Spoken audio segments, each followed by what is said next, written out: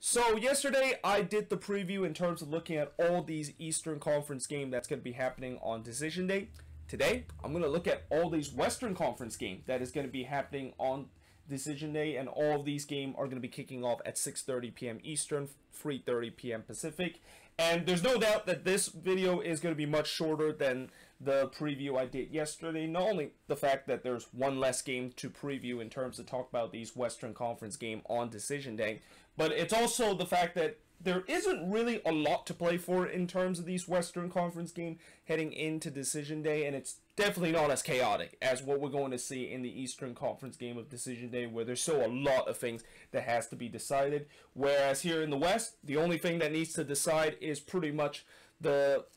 top seed in the West, as 3 teams is battling for that. You also have 2 teams that is trying to battle for the 4th and elusive spot in terms of the last position to at least host one home game in the Western Conference playoff, and coincidentally both of those teams that's battling that out is playing against each other on Decision Day. But other than that, you know, we already know the playoff field, and we already know who the 8 team that qualify in the Western Conference is, and we also know who, unfortunately, the 4 team that got eliminated from the playoffs, and that this is pretty much their last game of their season here in 2020. But let us actually begin with the first game, talking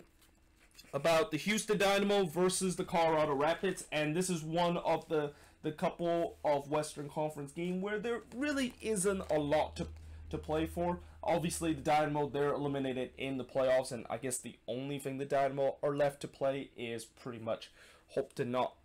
get last place in the Western Conference. Whereas Colorado, they can of course get as high as 5th place in the Western Conference, but I'm pretty sure Robin Fraser most likely is going to rest some of his guys coming into this game. And if you wonder why our coaches even think about resting some of their starters, if the playoffs isn't going to be starting until November 20th, and there's still a long way before we actually get into the first round because of the international break. Well, the reason why is that in an irrelevant game like this,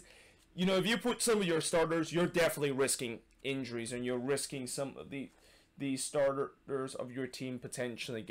go down with a short or even a long-term injury, and that they're not going to be available in the playoffs. So I think for all these teams that really doesn't have anything left to fight for, I'm pretty sure they're just going to put some of their reserve player, and that will be said with Robin Fraser team, where I expect them probably putting some of their reserve in this game, despite the fact that even though their squad is pretty much the freshest out of every single team, and that I know there's going to be continued criticism, and a lot of people say that Colorado doesn't deserve to make it to the playoffs because they play the fewest game out of everybody, and that the only reason why they got to the playoffs was because of the points per game system. But at the end of the day, it is what it is, and you know, in some way the Rapids are going to try to take advantage of that. And this is also why I said in the review that this team could really be a dark horse heading into the playoffs, because this is a team that, you know, there's not a lot of players on this team that is going to be going on international duty, so they're not going to miss a couple of guys that is going to be on international duty and are not available in the first round because they're going through a quarantine period. But it's also the fact that this team has a lot of fresh leg, and they don't have to deal with the tear and wear. So, yeah, we shall see how that game is going to take place. But moving on, in terms of the next match, is the national televised game between LAFC versus the Portland Timbers that's going to be happening on FS1. LAFC is pretty much in the same boat as Colorado, where the highest they can get is only 5th place in the Western Conference. Whereas for Portland, they can of course clinch top spot in the West if they do win against LAFC, and hope that SKC would either lose or tie versus RSL. Now, LAFC, unlike Colorado, where I talk about how the Rapids don't have to worry about guys going on international duty and might not be able in the first round because they're going through quarantine period, that is the problem for LAFC. And this is where a lot of these teams that are complaining about how MLS, even though they start the playoffs about a couple of days after the international break, a lot of teams saying that it's still not enough, because there's going to be cases where we're going to see in the first round where there's a couple of star players that are on international duty and are unavailable for the first game of the playoffs, and that could really be a difference heading into the first round. And I also see why that is very unfair, because can you imagine playing a very short-handed team just because you don't have guys that is going through the quarantine period in international duty, compared to another team that basically don't have to worry about that. By the way, I think, after all this season is done, or maybe even during the time when we're on an international break, I might actually make a video talking about this MLS season, and just specifically talk about the MLS Cup winner, of why I think on one board they should deserve an asterisk next to their name, and why on the other board they do not deserve an asterisk next to the name, because that is going to be also another debate a lot of people are going to have, of the fact that, with all the uncertainty and all the crazy things that has happened this season, do you think that the winner of this season, and the winner that will win MLS Cup and lift that trophy in December, is going to get an asterisk next to their name because of how things have actually played out this season? But yeah, either way, this should be a very interesting match. Obviously, I know the Portland Timbers, not only the fact that they want to win this game and clinch top spot, but they definitely want some revenge after what happened a couple of weeks back, or a month back, when they lost 4-2 against LAFC, and that this might be a good opportunity that they can, of course, take revenge against an LAFC team that is probably going to be in the same shoe as Colorado, where I'm expecting Bob Bradley to probably rest some of his starters coming into this game. But moving on, in terms of the next match, is none other than the battle for the last spot in the Western Conference, where you can host at least one home game in the Western Conference playoff. And that, of course, is Minnesota United against FC Dallas, as the winner of this game simply will claim the 4th spot, and that crucial spot in terms of at least hosting a home game in the first round of the Western Conference playoff. And who knows, this might also be a preview in terms of the first round of the playoffs, because depending on if LAFC and Colorado does not win their game, this is basically going to be the playoff matchup in the first round. And I know for a fact that both of these teams, they definitely want to win this game, because if you look at their home record compared to their road record this season, yeah, the home record for both of these teams have been very strong, but their road record is a different story. So yeah, I think this is definitely a very crucial game for both of these teams.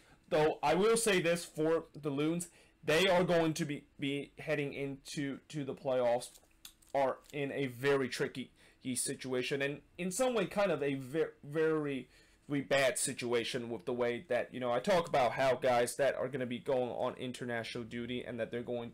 to be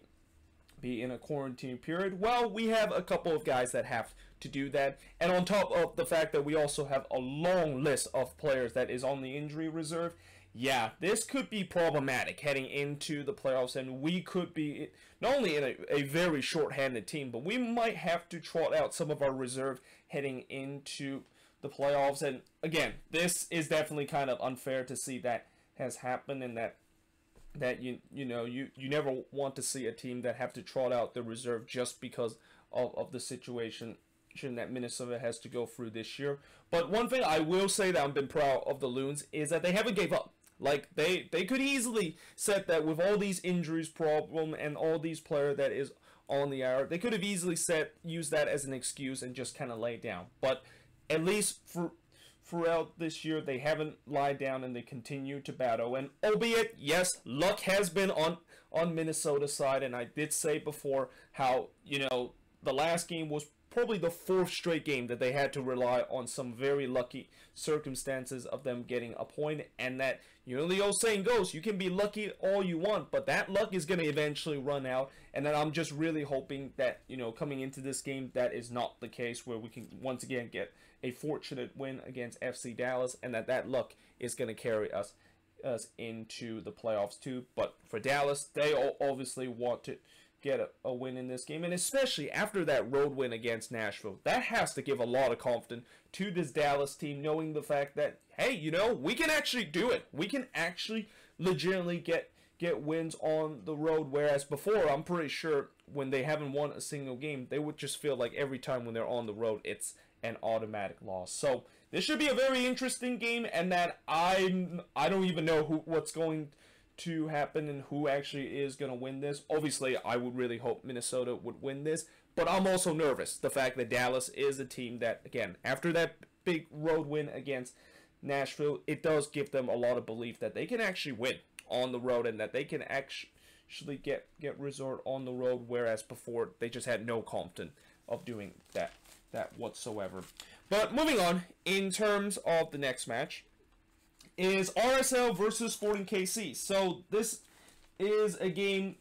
between one team that is already eliminated from playoff contention, that is Real Salt Lake, between another team that is looking to clinch top spot of the Western Conference, simply if they can, of course, beat RSL, or if Portland is able to lose or tie against LAFC, and Seattle is able to lose or tie versus the San Jose Earthquakes. Now, despite the fact that they might have a chance to clinch a top seed, and I'm pretty sure they're going to be happy if they are going to do that, there is definitely a lot of concern for SKC heading into the playoffs, and probably the biggest concern is Alan Pulido. And you talk about the curse of 2020, and you know how I mentioned how Minnesota seems to be cursed with the long list of injuries that is on the IR list this season? Well, SKC will probably argue at that and say, well, we also have been having our star player Alan Pulido that, for whatever reason, seems to never be available for us for a long-term period. I mean, remember how a couple in the beginning of the season, how he was on the injury reserve list, and as soon as they got him back from the IR list, he had to go on international duty for Mexico, and he wasn't available for a couple of games. And then as soon as they got him back after that quarantine period is over, he's now suffered a knee injury and is going to be out for 3 to 4 weeks. I mean, that has to be a very frustrating thing if you're an SKC fan. And we know how big Alan Pulido is to this SKC team, where if Alan Pulido is not on the attacking, is not in the starting 11 and on the attacking end for this Sporting KC team, they just look very lackluster going on the attacking end. And heck, I would even say that if you're some of these teams that is in the lower part of the table, let's say, for example, the San Jose Earthquakes, I think I am, I'm probably going to keep an eye on this game, knowing the fact that I kind of want to root for SKC to win this game, and somehow maybe the Quakes can lose to Seattle, because if that is the case, then the Quakes are going to be playing against SKC in the first round, and I can definitely think that is by far a much better matchup for the Quakes to play compared to if they have to play against Seattle or Portland in the first round on the road, because we know SKC is going to be very short-handed and is a team that I definitely have more kind of belief that we can actually win that game in the first round. So yeah, if all these teams, I know it's unfortunate that SKC is going to have to deal with the loss of their main striker for the first couple of weeks, but this also kind of give a lot of opportunity for all those lower seed team, knowing the fact that, why don't we play SKC right now? Because that's probably the team that we can actually go on the road and probably able to knock them out in the first round, because of the amount of injuries and how throughout the season there's been times that they have definitely not looked like a team that is in the first position in the Western Conference. And maybe the reason why they have been in the first position is because they had some luck that also have kind of gone in favor of them, that got them into this spot. But moving on, in terms of the next match, and speaking of the Quakes, that's the next match that I'm going to talk about, where they're going to be playing against the Seattle Sounders. Now, the Sounders, they can of course still clinch top spot in the West, but things have definitely been a little bit murkier than before, and in many ways, suffering a 2-game winless run, and with them not getting all 3 points in the last 2 games, pretty much does that. They, of course, need to win against the Quakes and hope that SKC lose or tie versus RSL, and Portland to lose against LAFC as the only way that they can, of course, get top spot. While for the Quakes, the highest that they can get, of course, is 6th position, but I'm pretty sure that we are just going to be happy with the way that we're heading into this game. And I just want to say that I'm so happy the fact that this is a game that is not going to determine our playoff fate, and this also is another reason why that LAFC win not only was a memorable win for me as a Quakes fan, but just such a relief, the fact that I don't want to see the same episode again where we have to go on the road to face against a Cascadia team, and knowing how that went last time when we decided to do that, not only just with the 7-1 result that happened earlier this season, but also last season, losing 3-1 to Portland and basically missed out on the playoffs on the very last day. I didn't want to go through that experience again, and thank goodness that's not going to happen because we were able to clinch our spot in the last one. But this game, you know, as I said, just like the situation that Colorado and LAFC are in, I'm hoping Almeida would put some of his reserve team in. Just, you know, this is kind of a meaningless game in some way for the Quakes. And as I said also before, I'm also keeping an eye on who actually will finish top spot in the Western Conference, because I'm really hoping SKC is the one that will finish top spot, because again, if you ask me all these teams that we get to face in the first round on the road, who is probably the team that I'm actually the most comfortable out of those top 3 teams that we face in the first round? The answer has to be SKC. There is just no debate whatsoever that SKC is the most favorable opponent that we will face in the first round, and hopefully that, of course, is going to be the case. But moving on into the last game on this board, and unfortunately we end this preview on kind of a very sad note, to say that, yeah, there's really nothing to play for in terms of Vancouver versus the Galaxy, and you could say this is pretty much the sad derby of the decision day, with both of these teams, of course, getting eliminated. Although one team expected themselves to be eliminated after that horrendous run that they had previously, but the other, they're probably still very angry in terms of the fact that points per game system determined the playoffs, and have we not gone into a points per game system, there would have been still a fight for the last spot of the Western Conference playoffs. But in many ways, you know, this is a game that, even though both of these teams have nothing to play for and that both of them are eliminated, I'm pretty sure both of these teams are looking to try to at least finish the season strong and at least, you know, maybe put on a good show in this game. I mean, I know there's really not much people will actually pay attention to this game, and heck, I don't even know if either of these fan bases are even going to pay attention to this game, since it's pretty much like a friendly for both of the team before they end the season. But you never know. I mean, this could be a relatively good game, and that there might be some crazy action that has happened in this game. So yeah, I would of course still watch this game, because I have to do the review of all these games, and that I obviously need to try to keep an eye on this game too. But you know, I won't be surprised if this is going to be just a crazy game, because if one thing that 2020 have taught us, you know, expect the unexpected, and that you think that a game that might be completely meaningless, or a game where both teams are already